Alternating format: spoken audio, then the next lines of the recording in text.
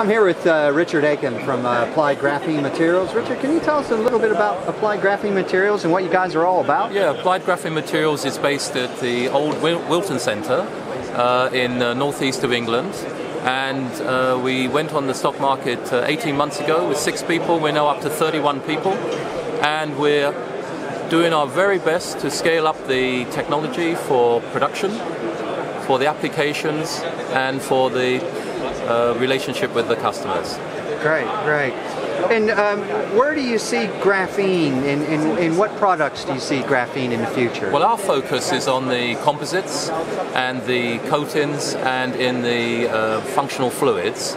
In these areas we think that our graphene can enhance the properties of those application areas. Great. Mm-hmm. And you know, I talk to people and they talk about graphene being in the research and development stage. Where do you think the market opportunities are, and what's your view on the industry as it stands right now? Right. So as you can see in the name, Applied Graphene Materials, we're focusing on real-time applications and getting our results in those type of situations. For example, we just completed the results in the Paint Research Association, where we introduced the graphene to 2-pack polyurethane system, which could be used for automotive top coats. Oh, fantastic. And we found, or they found, excellent results for the scratch resistance, which increased by 50%, and the transparency was a remarkable 96%.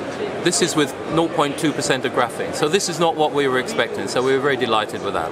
Well, that sounds fantastic. I know most people that drive cars and you get your nicks and scratches on it, things like that, so to protect about that, everything might help. Yep. Richard, how have you found the IDTechEx show here in Berlin 2015? I'll tell you what, it's been really great. We've got a wide variety of people coming to our stand here.